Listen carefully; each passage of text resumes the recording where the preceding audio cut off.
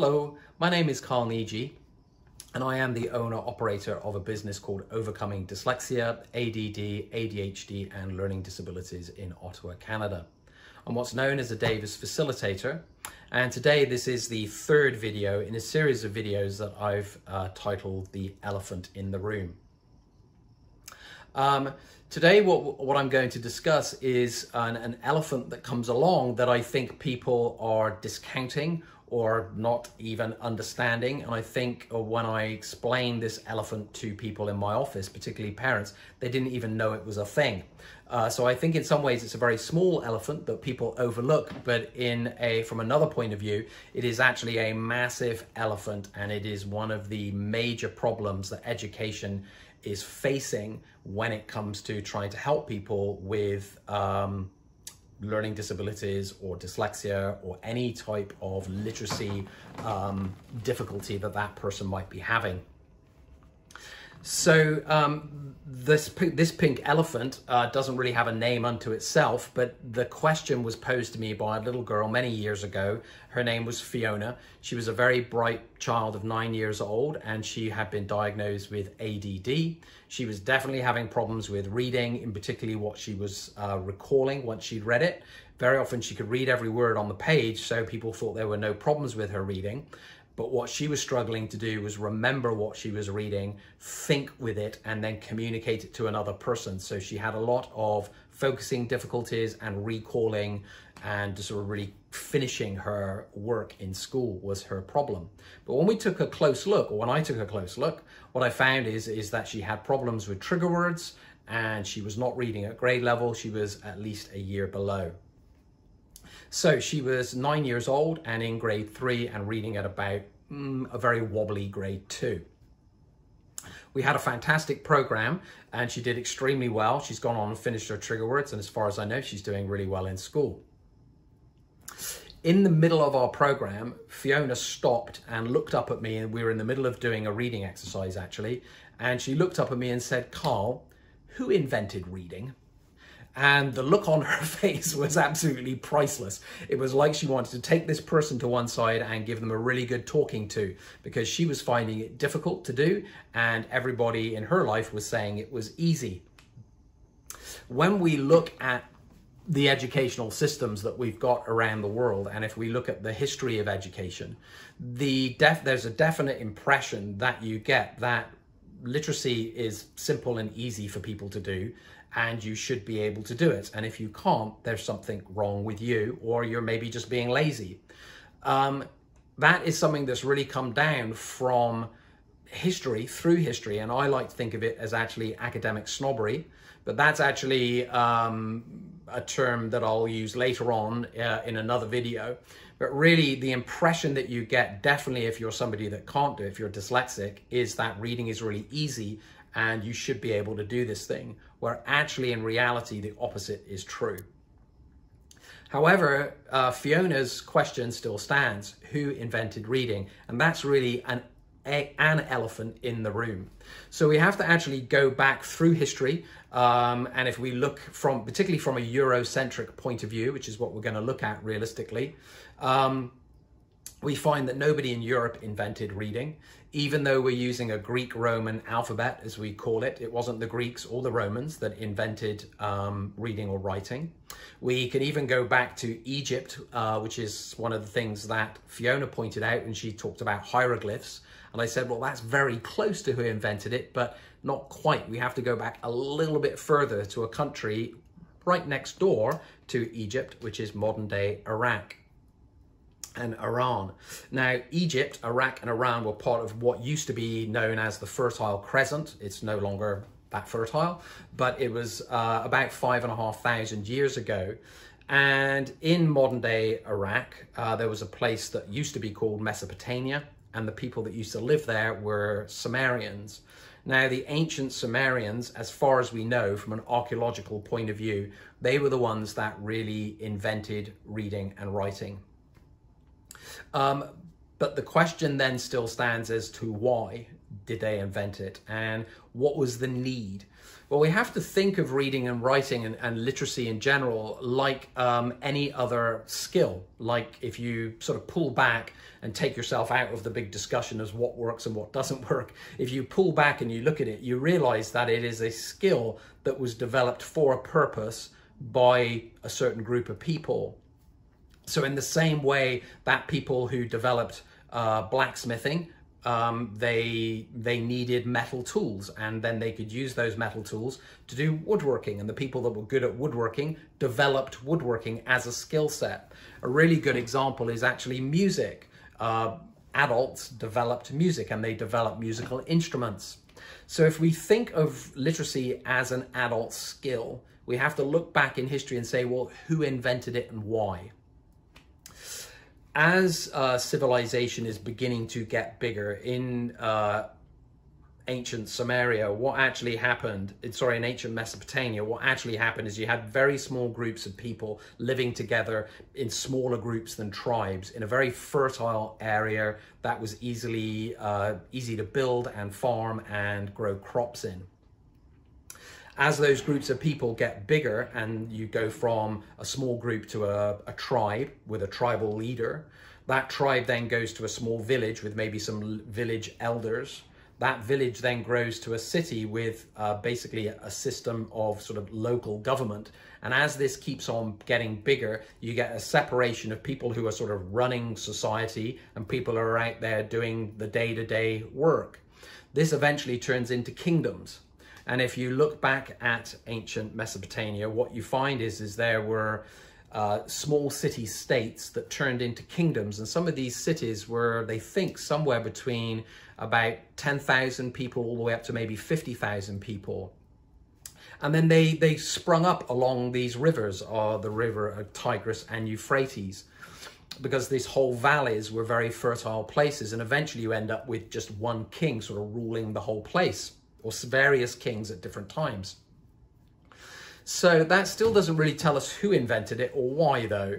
But as you see society growing and more people, you end up realizing that there is somebody at the top, like a king, who's sort of in charge, and everybody else is doing the work. It's sort of like a layered cake. Or right below the layer, right below the king, is a layer that we call administration.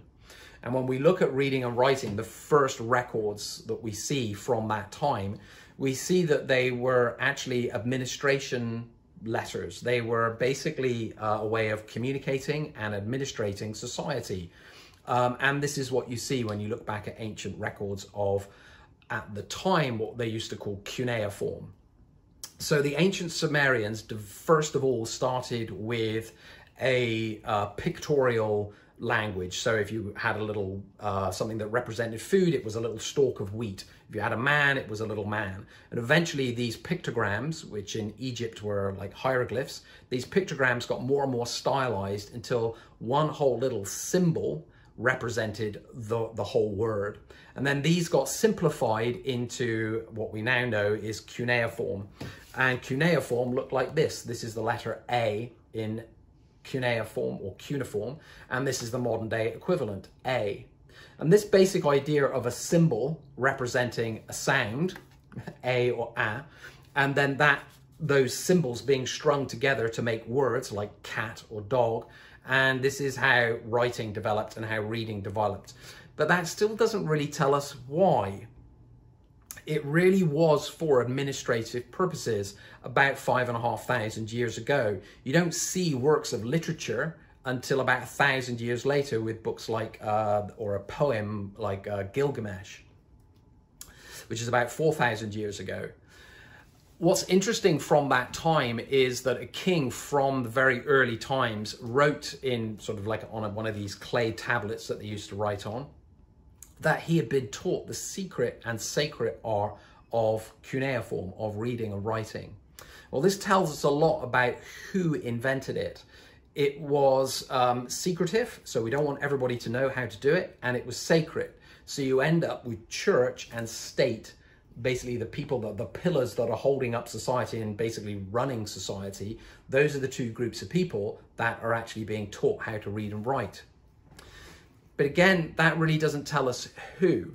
when we really take a good, long, hard look, what we realize is that this skill is an adult skill that was developed by adults for adults who could think this way simply and easily. So if you could read and write simply and easily, if you were higher up in society and you were trusted and you were probably part of the church as well, then you would be taught how to read and write because they needed you in this administration class, in effect. That stays that way for almost 5,500 years. If you go through history, you see that there are times when there was a lot of literacy and then there wasn't very much literacy. So in the Roman period, there was a lot of literacy. However, it was mainly men were educated to read and write. It was also a military structure. So that's an organizational skill that's needed within the military. And then after the sort of collapse of the Roman Empire, you see very low levels of literacy.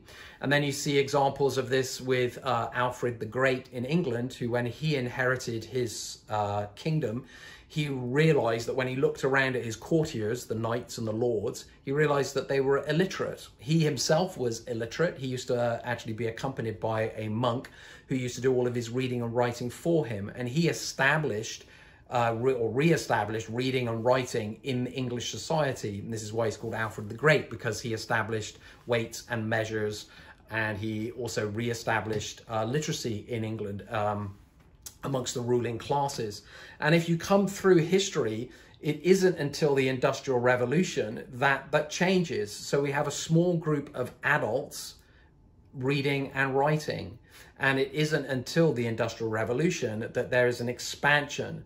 There's two things happening. One is that the Industrial Revolution is happening and there's a lot more mechanization. And secondly, there's colonial expansion around the world by European countries. And this means that this thin class, or this small group of people who are administrating society, has to grow. You also see an expansion of the middle class during the Industrial Revolution as well.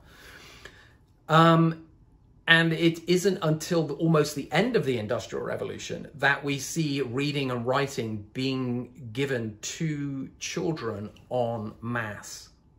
And this is really significant because when we start doing that, at the end of the Industrial Revolution, the child labor laws came in, so you could know children were no longer used as a labor force. So there was a lot of childhood delinquency on the streets, and in places like London, they were actually getting riots with kids had nothing to do. So at that same time, they basically introduced the school system. And we started to teach everybody basic literacy and numeracy and other skills as well. And it also gave somewhere for kids to go when the adults were all in work in the factories. So as soon as we start to do that, what happens is the first learning disability gets coined by a gentleman called Rudolf Berlin. Now, I actually wrongly named him Gustav Berlin in another video, but his name was Rudolf Berlin, and that was in 1887, 135 years ago. And he coined the first learning disabilities, sort of the mother of all learning disabilities, which is dyslexia. The next step that happens in this is, so we introduce reading and writing en masse to children. We start seeing that some of them can't do it so well, and we start getting the first term, the first learning disability term comes along, dyslexia, in 135 years ago. Then 87 years ago, we then get the first standardized remedial way of trying to help people with Dr. Autumn and Dr. Gillingham. They got together in the 1930s and they developed this method that we now call Autumn Gillingham, and that's about 87 years ago. And all other sort of remedial methods have spun off of that in effect. And so then the next step that we see that's really significant after that is MRI scanning shows up about 45 years ago in the 1970s. And this is the first time that we can actually look at live brains under imagery and see what parts of the brain light up when people try to read and write and these sorts of things and other sort of conditions of the brain.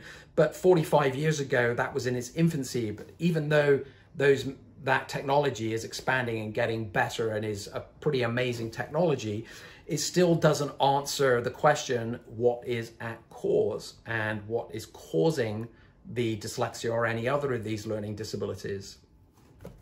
So when we recap then, when we look at this, if we really reduce it down, what we realize is that reading and writing, or literacy, is an adult skill. It was developed by adults, for adults, over the last 5,500 years, and it was never intended to be given to children. As soon as we start giving it to children, 133 years ago, we start seeing the first terms of learning disabilities getting coined.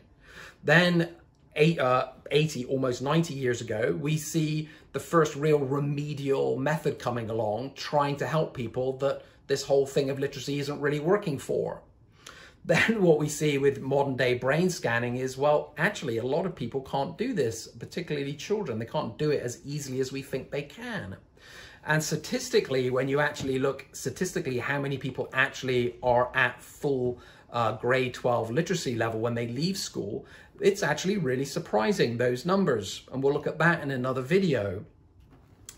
What the MRI scanning really showed us and sort of dispelled this idea of that reading is actually really simple and easy and everybody should be able to do it is the scanning of the brain. And when we look back historically, what we realize is that fully developed adult brains that probably didn't have any kind of learning disability developed this thing called reading and writing. And the brain of an adult is quite different from the brain of a child. Developmentally, they're not in the same place. A 6, 7, 8, 9, even a 10-year-old doesn't have the same kind of brain as a fully developed adult without learning problems. And what we're trying to do is essentially take an adult skill and try and force children to learn it. And the reason I use the word force is it really is like this old saying, trying to jam a round peg through a square hole. And what we find is it just mangles the peg. And I was really quite shocked when I realized this, and I sort of first discovered this and began to really think through it. But I think most people miss this elephant in the room because you have to take a very long look at history and a very detailed look, and you could make an hour-long documentary just on this one subject. So the real takeaway, or the elephant in the room, is that this thing that we call literacy, that was developed by adults, for adults, as soon as we start giving it to children, is when all the problems kick off. And in particularly in the last 50 years, ever really since we've had MRI scans, we've discovered a lot more about the brain, a lot more about learning disabilities, and you also see there is this explosion in so-called learning disabilities, or that term that we use. There are actually over 70 different types of learning disorders in the Diagnostic and Statistical Manual of Mental Health, and it sort of fluctuates. Sometimes it's more, sometimes it's less. But that is a remarkable number that have come along in the last sort of 50 years. And I think that this is one of the major problems in trying to help people with learning challenges in school, that we're trying to actually get them to do something, particularly children, that their brains aren't ready for. And when you sit and think about that for a moment, it's kind of obvious. You go like, oh God, yeah, right. Why didn't someone tell me this years ago? But the problem is that the school systems around the world have this one way of teaching people to read. Historically, it's come down from literally from antiquity. It kind of works for people. It kind of doesn't work for people. It really works for some small groups. And we're going to look at that in another video, just how many people it really does work for when we think of it as working versus not working. And it's actually really not quite the whole picture of what we're being presented is a partial picture. So the school system, or this paradigm that we find ourselves stuck in, is really, this is the way it should be done. We have this A plan, and if you don't fit into this A plan, well, that's kind of too bad for you, because we don't have a B plan. The only B plan we've got is to slightly modify the A plan, and that's all this remedial method that we've had for about 80, 90 years, and statistically it doesn't seem to work so well. When we pull back and look at the Davis method, what we realize is two fundamental things. The first thing is what I discussed in the last video. Ron discovered what is at the root cause of dyslexia, ADD, ADHD, etc., what we call learning disabilities. The second is he went on then and said, well, and developed methods that made it easier and simpler for those people with those so-called learning disabilities to be able to learn to read in a simpler, easier way. And actually, when we give this method to people who are not dyslexic, they actually learn to read even a bit quicker. And there's a really wonderful example of a school in New Zealand that did this. They adopted the Davis method into the school system, and they ended up with a very high level of literacy very quickly. And we'll just talk about that in another video. So the pink elephant this week is really reading and writing is an adult skill. It was developed by adults for adults, and it was never intended to be given to children. The educational system now, though, is stuck with this method. It doesn't really have a B plan, it just has an A plan. And what I'm encouraging people to do, if you haven't realized it already, is to go and look at the Davis method. And that's what I really call the Davis plan. It is a simple, easy way of helping children to learn to read, write, and spell at grade level. And this is why I and many other Davis facilitators try to promote it and use it for ourselves. So that's it for today. If you'd like to continue this conversation with me, you certainly can. You can go to my website, which will be below. The best thing to do if you're not in Ottawa, Canada, is go to the main Davis website, which will be again listed below, and find the nearest Davis facilitator to you and discuss the difficulties that you might be having with that person, and then they can help you and match the best Davis program to the difficulties that you're having. Please like, share, and subscribe, because it does actually, or at least just give it a thumbs up, because it does help promote on YouTube and on Facebook. So that's it for now, and I'll see you in the next video.